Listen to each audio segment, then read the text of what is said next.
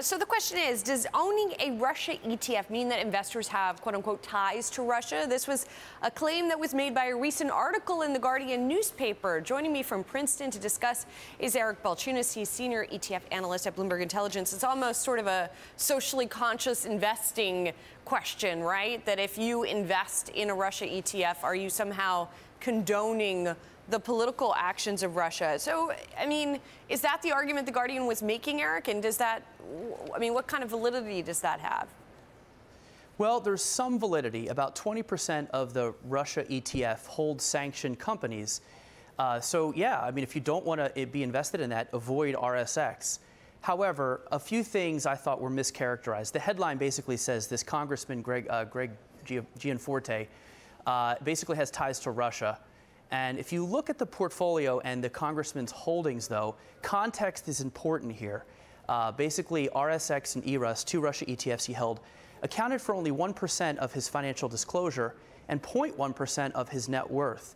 And they were part of, I think, an emerging market strategy, because he also held single country ETFs for Indonesia, India, Poland. So clearly there was an emerging market macro strategy going on. And in addition, if you look at who else holds the Russia ETF, you've got big state pensions like New Jersey, New York, and Ohio. You've got insurance companies, and they hold 100, 200 times what this congressman held. So I think that context is important here. And I got to give credit to Eric Mustin, who is a ex-ETF market maker, who wrote a blog post identifying this, because we all know that Montana congressman made some news by getting into an altercation with this reporter.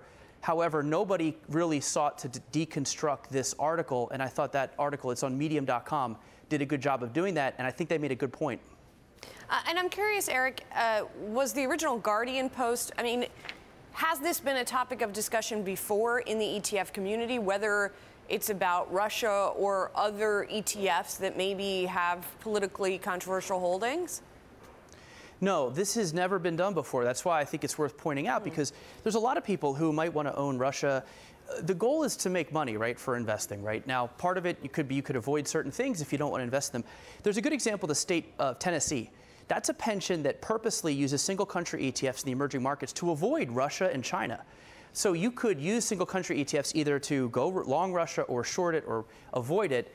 So the point is, though, these are just vehicles to be used, but the allocation is so small that I think it's important to note that it's not really meaning you have ties to Russia. Right. But on the other hand, you could avoid it if you don't want to have anything to do with it. So let's get to the smart beta part of the segment. You say that the RSX, that ETF, is kind of a stealth smart beta ETF. How is that? Yeah, RSX was the first to market. Everybody knows it, but people don't understand. It's actually got a unique weighting methodology, a screening process.